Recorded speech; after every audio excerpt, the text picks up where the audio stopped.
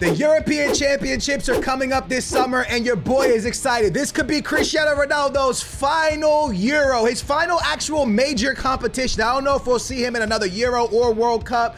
There's so many amazing storylines as England looks to be so strong. France has Mbappe. There's so many great teams. The Netherlands are back. I'm excited for this summer's European Championship. The Euros are going to be amazing. And today, because the Euros are coming, I decided to build a team with one Euro winner in each position to see if we could win a game in FC 24. So as long as their nation won it and they played it, they could be in the starting 11. Let me show you the 11 that I came up with. Hey, if you enjoy these style of videos, make sure to hit that big old thumbs up and make sure to subscribe to the channel if you enjoy this type of content. Now, let's get into it. Now, a lot of people may not know this, but Denmark won the Euros many years ago. Let me not say many, like it was that long ago. Hey, relax, bro, chill out.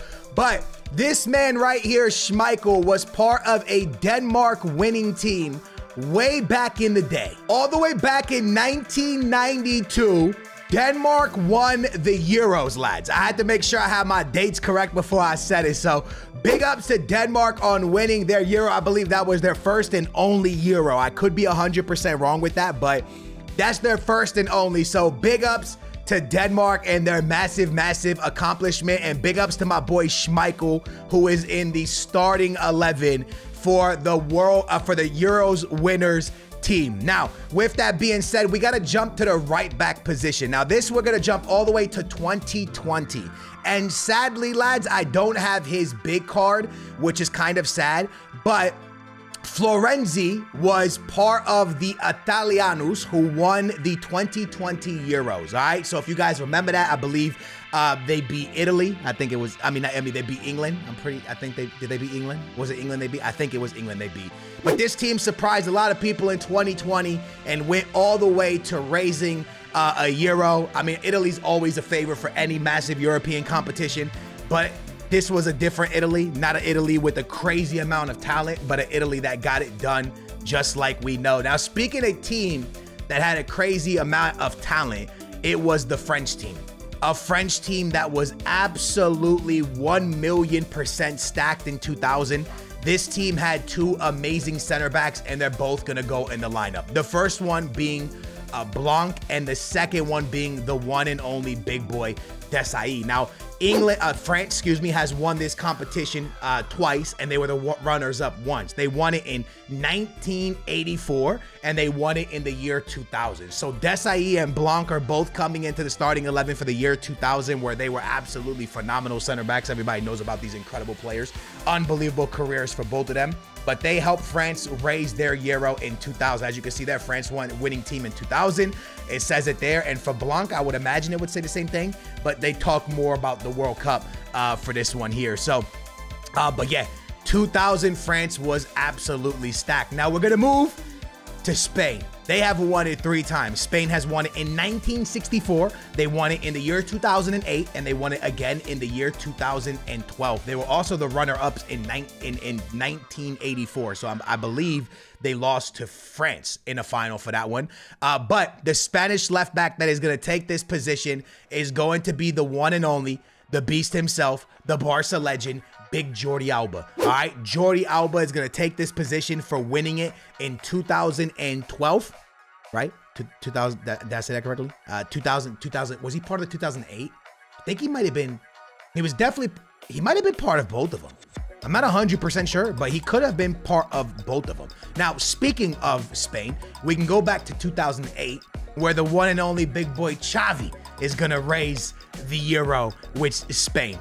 2008, 2012 team, Spain, obviously you guys know, like I know, Spain's team was just absolutely remarkable with the tiki-taka football.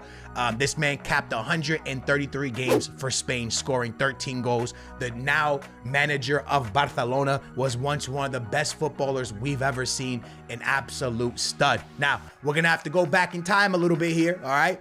To the year is 1988. All right, we're going back in time, bro. 1988 is when the Netherlands put their stamp on the Euros. Now, we got the Winter Wild Hullet, but now we're going to keep it with the 90 rated Hullet. He's going to go ahead and pick up his Euro victory in 1988, man. Unbelievable. I mean, the accomplishments for him go crazy, bro. Gullit was named the winner of the Ballon d'Or in 1987 and was also the runner-up the following year. What a player, what a career, phenomenal, unbelievable midfielder.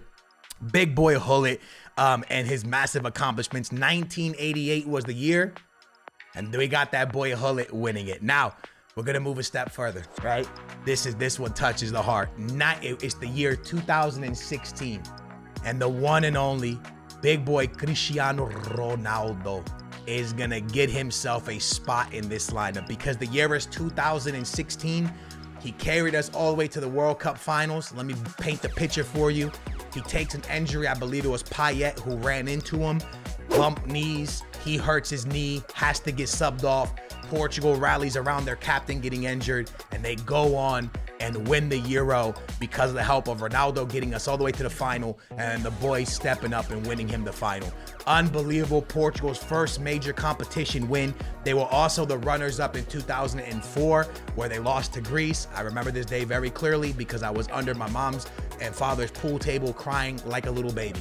It happens. Things like this happen. But then who would have thought that in 2016 I finally would be happy again and saw them finally win something. Not only that, this man was a big part of it, so this man's going to be in the starting 11 as well. Nani was a huge part of us winning that Euro. He was fantastic all up and down the field, an outstanding player. Other players to talk about were players like Renato Sanchez and things like this. They were incredible players at the time, but big boy Nani was a big part of us picking up a nice little Euro. The other striker that's going to be part of the team, got to take you back to Spain, where the one and only El Nino Fernando Torres raises the Euro with Spain alongside Jordi Alba and Xavi, an unbelievable player. Again, Spain won in 1964, 2008, and 2012. Then the runners-up in 1984. There's one spot remaining. The year is 2002, and the Italian Stallions do it again. The big Italian Stallions do it again, bro. And we got to put the one and only, the phenomenal beast, Chiesa, into the lineup, winning it with Italy. I want to talk to y'all real quick. The nations that have won the Euro have been Slovakia, Germany, Greece. Shout out to them in 2004. They beat Portugal. Huge accomplishment for their country. Denmark, Netherlands, Portugal, Czech Republic, Russia, France, Italy, Spain, and Germany. Germany's won it 3 times. Spain has also won it 3 times. Now, Germany won it in 1972, 1980, and 1996. I really wanted to put Lahm in this position, but Lahm won the World Cup and not a Euro. So that was a little bit unfortunate. But yeah, man, the most recent ones was obviously Greece in 2004, France in 2000, Italy in 2020, Spain won 2008 and 2012. So yeah, man, there wasn't a ton of players to choose from, but this is the starting 11 that I came up with. Hopefully y'all think it's a pretty darn nice starting 11. I'm going to be in a 4-4-2 formation where it'll be Xavi and Gullit in the middle of the park, Chiesa and Nani's on the wing, Fernando Torres and Cristiano Ronaldo at the striker positions with Jordi Alba and Florenzi in the back with Blanc and Desailly. The 4-4-2 will have to be what gets us done. We're going to play World Weekend League qualifiers, so it should be a little bit tricky, but hopefully we could pick up some victories. Let's get into some gameplay. So we get matched up against Haaland and company. Now, some more good players in there, you know, Haaland and company. But we are going to knock this off. We are going to beat this team. I got confidence, bro. I got the Arsenal jersey on. You know, we rocking a little bit of Arsenal jersey and a little bit of the Arsenal badge. We got some GOATs out there for us. And I believe Fernando Torres and Cristiano Ronaldo are going to carry the boys to massive victory. Let's find out. Chiesa, Gullit. All I got is Nani up front. He needs to hold the ball while Cristiano Ronaldo gets an opening. That's what I meant to say. Speaking a little bit of English there, huh, bud? Yo, corner. Cristiano Ronaldo wins us the first corner of the game. I give it to Nani. I go back to Florenzi. Inside to my boy Chiesa. Dribbling around Chiesa. I could have Cristiano Ronaldo back post, but my boy VVD is going to clear that one way too easily, if you ask me. Here's Nani again. Florenzi going to the middle where Gullit stands. And oh my goodness, what a save from Pope. You gotta be kidding me, bro. That was a crazy save. Florenzi on it again. I'm gonna go back inside to where Gullit is. It's not gonna get to him. That's unlucky. Here comes Cristiano, the 2016 winner. Dancing around, swinging it all the way to Hullet. Hullet shoots, and the 1988 winner misses. The 1988 winner misses, bro. How did he miss? The oldest winner on the team missed was that would you say that as a sitter? Nah, it wasn't a sitter, but I thought he would have scored. This is dangerous. Do we get scored on? Nice. Offside? Ref, offside. Thank you. Chiesa bringing us forward. Fake shot. Chiesa holds on. I go to Cristiano. Cristiano with a good first touch. Cristiano swings to the back post. Nani's there. Nani can't win the header. I tried really hard to head that down to Hullet, but he's not there. Nani with a big interception. Nani doing Nani type things. I give it off to Hullet. Hullet with the roulette. Break it to Hullet. Shoots! And the 1988 winner scores. The 1988 winner puts it into the back of the net. He missed the first one, but on the second one, he goes, let me do me, baby. With the nice roulette tucking into the bottom corner. You love to see it. We're up 1-0. Vamos. Walker, Walker, Walker, Walker. 1-1. How did, off of kickoff, lads, as well. Off of kickoff, he just pretty much ran in a straight line and there was nothing we could do. Can we hit him back with the same thing? Nope. Look at Fernando. I give it to Nani. Nani can't do nothing with it, bro. Yo, we are not looking good, lads. Honestly, this is looking horrendous. We started the game off so well. We were the one creating all the chances. And ever since then, ever since the goal that he scored, we just haven't looked as good. And I'm going to be honest, I think I want to blame Nani and Chiesa. The wing play has been very, very poor. And because of the wing play, I feel like we haven't been able to create many opportunities to score a goal. That's a good ball whipped in. We clear that with Jordi Alba. The ball bounces back and Schmeichel got to make a good save. We have looked poor. We're losing. Richarlison just scored a header. I think that was over Blanc or somebody. Yo, that was awful. Yo, what was that defense? How did we allow? No, that's a bad pass. What are we? Yo, we look terrible, bro. We actually look terrible. This is terrible. This is bad. I don't know any other word. This is awful. Cristiano. Chiesa, go, baby, go. Go, Chiesa. Ref, that's a foul. Nani, go. Yes, right before halftime. Nani on the counter. We scored, dude.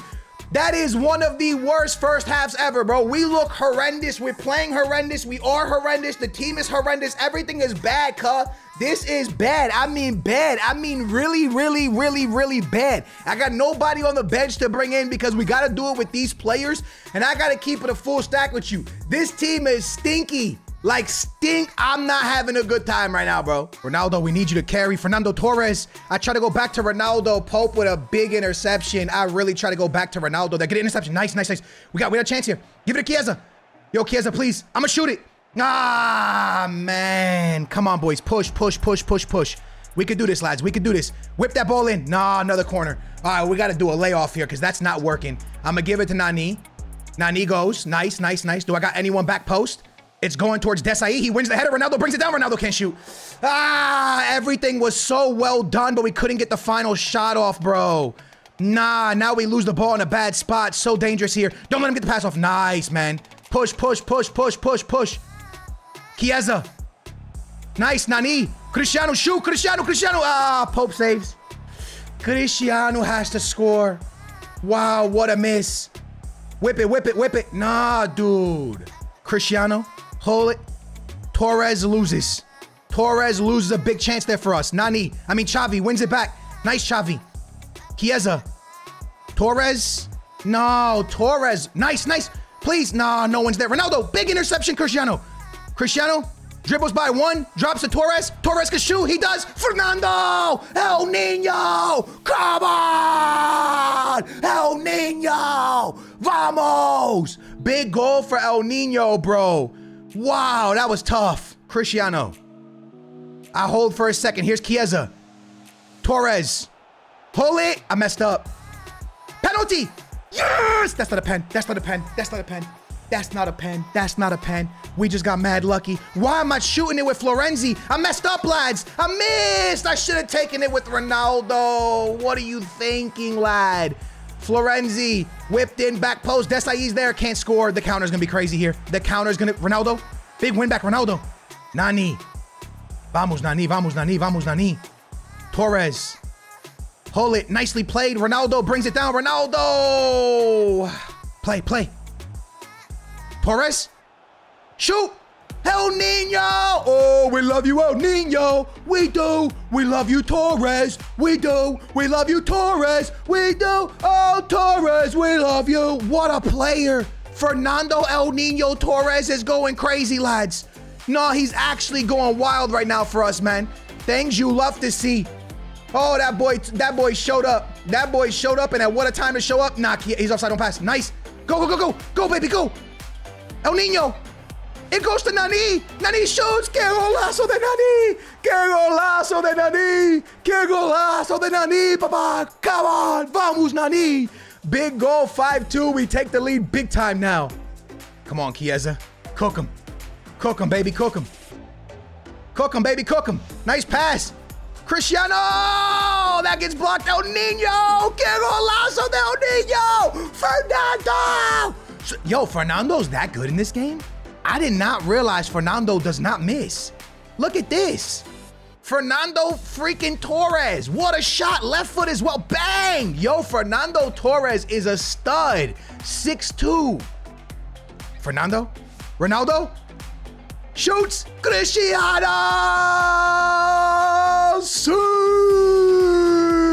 Cristiano Ronaldo.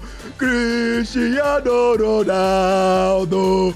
Yo, Ronaldo's been quiet. I'm not gonna lie, he's been quiet. He's been really, really quiet, but he did help us get an important assist. He won the ball back on the goal, the goal that took the lead. He's the one who intercepted the ball. He's the one who won it back, and I think he got an assist off it as well. So he was very important in this game. Very, very important. No, bad pass. No, 7-3. Dude, what are we doing, bro? That was, oh, he's gonna score again. The terrible pass, bro. Absolutely horrendous football from us, man. The play out the back was bad. This team has like no, it feels like no chem, bro. It doesn't feel good, man. There's something wrong with it. Nani with a chance here. Nani sees the Portuguese man, Ronaldo inside. The Portuguese connection doesn't work. Here's Nani. Nani, way, ref. No foul. Ref, come on, lad. What are we doing? Darwin Nunez, get me the ball, Darwin. So the ref blows the whistle for the final of the game, and we win 7-3, and to a lot of people, that's an impressive win, right? And it is very impressive, but I gotta be honest with y'all. This team sucked. I wanna look at the match facts really quickly because we barely dominated possession, but we did win on possession.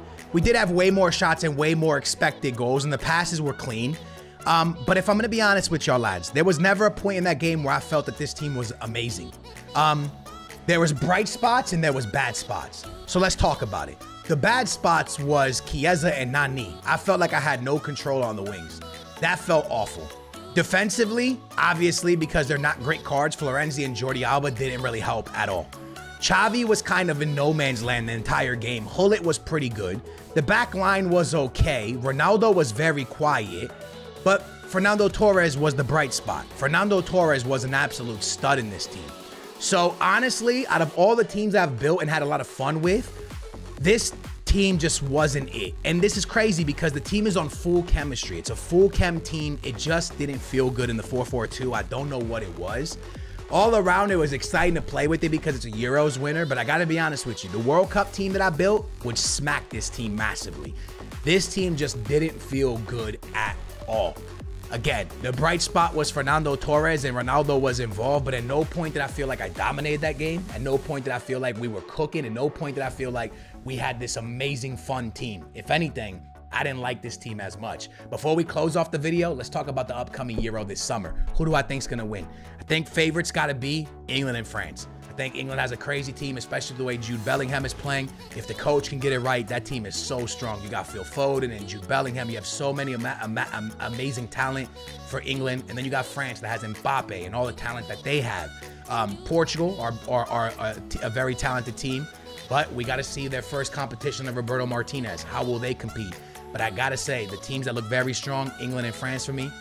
And then obviously you have Germany on the comeback, Netherlands on the comeback, and Spain on the comeback. So very, very exciting. The top two for me is France and England. Let me know what you guys think. But I am very, very excited for this Euro. I can't wait for this summer. It's going to be fantastic. I don't know. Let's see who's going to be entering a team like this. Will it be Jude Bellingham? Or will it be somebody like Big Mbappe? I hope you guys enjoyed. Thank y'all for watching. Subscribe, like it. Thank y'all. And I will catch you for the next video. See you guys.